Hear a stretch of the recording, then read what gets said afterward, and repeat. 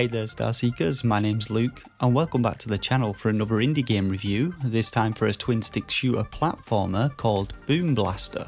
Now I was originally drawn to this title by its art style, as it reminded me a lot of Fury Unleashed, a great roguelike game that I covered last year. The eShop listing for the game also made it sound pretty great, speaking of several characters with their own unique skills and abilities, vast selections of weapons, and hundreds of ways to amputate monsters.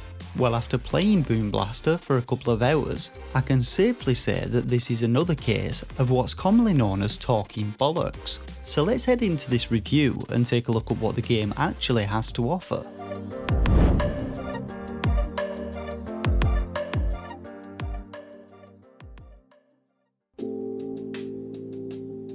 Now, kicking things off at the main menu, we don't get any sort of options menu and we're simply prompted to begin a new game. Upon selecting new game, we get a bit of an intro which loosely outlines the plot, and so far as I can tell, we have been released from prison and drafted into the Great Confederation to atone for our sins and stop one of the rogue robots. There are also other snippets of storyline as you work through the game in the form of dialogue boxes, but I never really bothered with them and they frequently came mid-level amongst the action.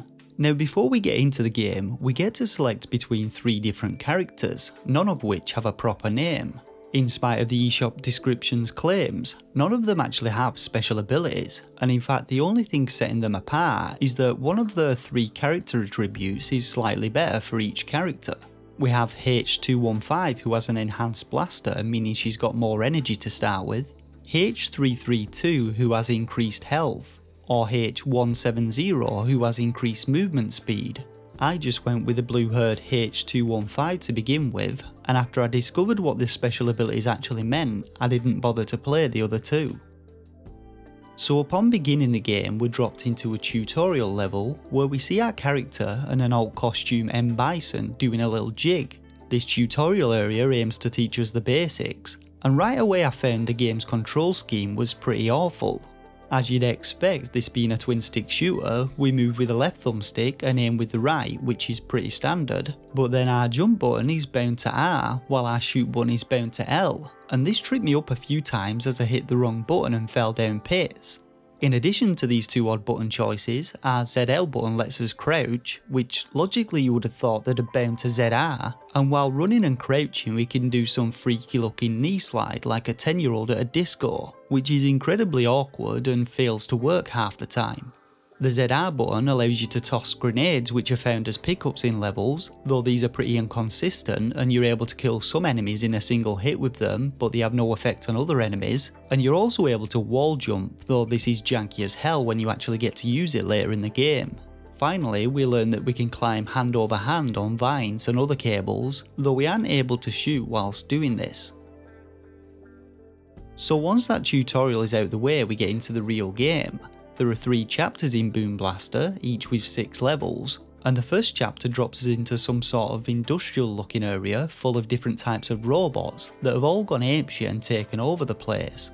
Now generally your objective in levels is to simply progress to the end of the zone. Along the way you do a spot of platforming, shoot a bunch of enemies and collect various pickups. But there are also some levels which require you to rescue workers hidden throughout them, and several levels feature boss fights at the end of them. Boss mechanics are sound for the most part, though I was able to kill this one boss by shooting it whilst its dialogue box was still up. And when it comes to workers, if you get to the end of a level and have missed one, then you've got to backtrack through the entire level to find him. Now upon starting this first zone, I was actually a little stuck at first, as I tried to work out how to get up this lift, whose spikes kill you instantly when you touch them. I did try to perform wall jumps several times to no avail, but then I found out that you can actually perform a double jump, something that the tutorial neglected to mention. This bump in the road was to be the first of many though, and as I worked my way through the first chapter, the issues mounted up, leading me to believe that there was actually no testing done on the game prior to its release. To start with, each shot that you fire will drain part of your orange energy bar seen in the top left. Once empty, you'll be unable to fire, which only serves to slow the game down, and it's also incredibly annoying when fighting multiple enemies or taking down bosses as you chip away at the massive health bars. Now enemies do randomly drop coins when killed, which can be used to boost your stats, increasing both your health and energy bar levels and movement speed, but upgrades increase in cost and these coins are lost on death, so more often than not I'd finish a level with only a couple of coins, meaning that I couldn't upgrade anything. For some reason the upgrade menu can only be accessed at the end of levels, and I couldn't actually work out any way to access it outside of this, which to me was a bit of an odd design decision. Now the second set of issues are actually with the level designs themselves. Not only are these first levels bathed in darkness with foreground obstacles frequently obscuring your vision, it's also very difficult to distinguish between collidable and non-collidable terrain. One minute you'll be able to stand on something, but then the next you'll just fall straight through an identical section of terrain, and this inconsistency caught me out on a number of different occasions. In addition to this, I frequently had issues with the sliding and wall jumping mechanics, and some levels feature destructible barrels, though there's no discernible difference between barrels which sometimes explode, killing you instantly when you shoot them, and other barrels which are totally fine to shoot. Moving on, we finally come to the game's enemies, which contrary to the eShop description's claims, you can't actually amputate in any way at all. Firstly, enemy AI just isn't great. Other than the flying enemies, the rest really don't pose a threat to you, as they don't really have any way to aim at you, and often, like this, they just get stuck. The biggest problem with the enemies is that they all respawn when you die, which is a bit of an issue as the developers didn't take this into account when placing checkpoints in the game. More often than not, you'll respawn surrounded by enemies who will instantly pepper you with shots, leaving you with almost no health at all if you haven't been able to afford upgrades for it. There's also very little in the way of enemy variety, with the second and third chapters more or less featuring the same sets of enemies, just with a different sprite to change their appearance.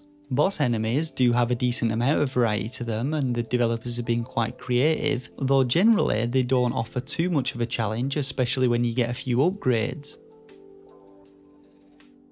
Now, when it comes to the vast selections of weapons mentioned in the eShop description, you can find weapon pickups in levels which do switch out your standard weapon for things like triple shotguns or flamethrowers. You do, however, still have the power drain issue with these. The flamethrower has no range, so you end up taking hits whilst trying to kill enemies, and as soon as you die you'll lose the weapon anyway, so most of the time you'll just be using your standard weapon. There are other pickups in stages, such as health and grenade pickups and a little drone who follows you around and fires at enemies every so often, but again these are lost on death, and checkpoints are frequent enough that health pickups don't really matter all that much.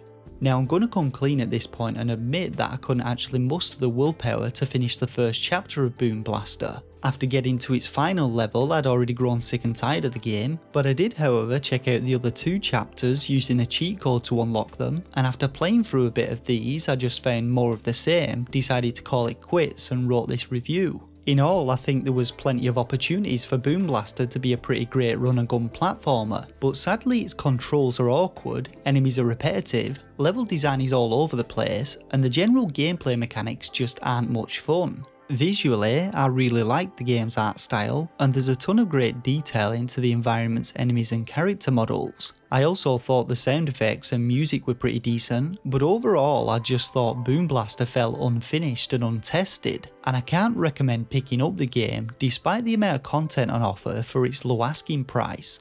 For a rating, I'm going to be giving Boom Blaster 2 out of 5 stars. Once again, as is the case with many games, Boom Blaster's eShop description embellishes the facts, making it sound much better than it is, but hopefully this review has provided a more factually accurate representation of what the game has to offer. You can get Boom Blaster from the UK Switch eShop for £4.49, or from the US eShop for $4.99. Alternatively, the game's also available on PlayStation, Xbox and Steam. And that about wraps up this review of Boom Blaster. Make sure to hit that like button if it helped you out, let me know your thoughts and opinions in the comments section below, and don't forget to subscribe to the channel to be notified of new reviews I upload every few days. For now though, I just want to thank you all once again for watching, and until next time, take care of yourselves and game on.